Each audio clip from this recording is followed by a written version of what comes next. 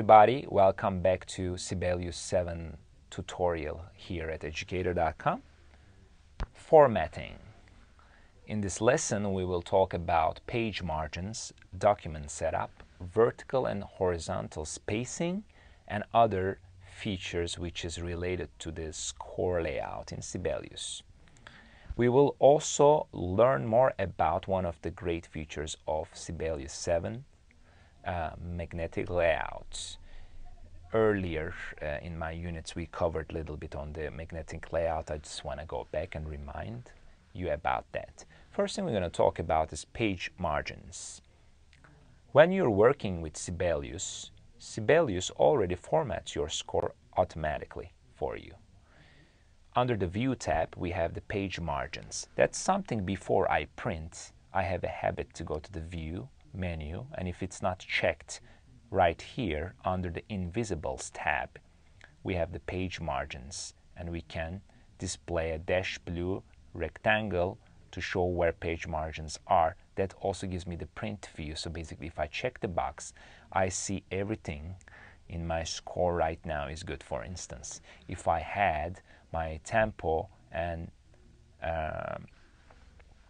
any kind of other instrument name, tempo text, let's say, out of this blue rectangle, which shows me, which is the page margins, that means I'm not going to get that on the printing view. So this is something important to check. Usually you never know in the creative process how your score is going to end up.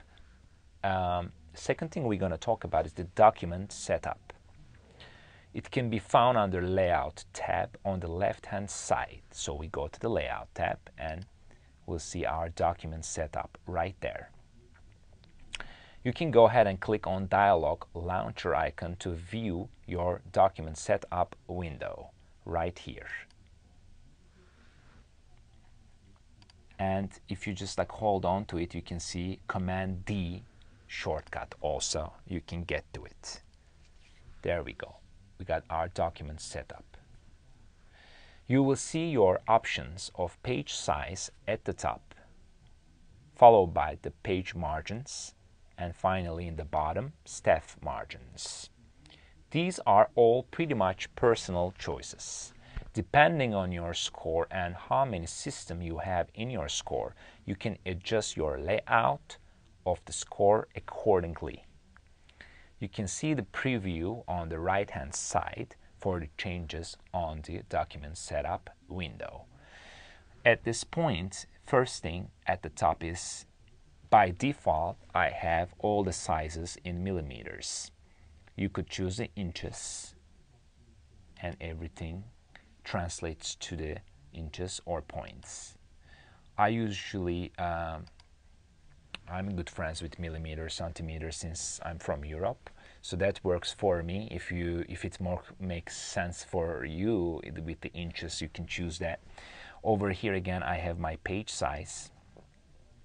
Again, A4 is very common in Europe, so if you choose that instead of letter page size by default, you can get to preview right away on the right side of the document setup window, which is great.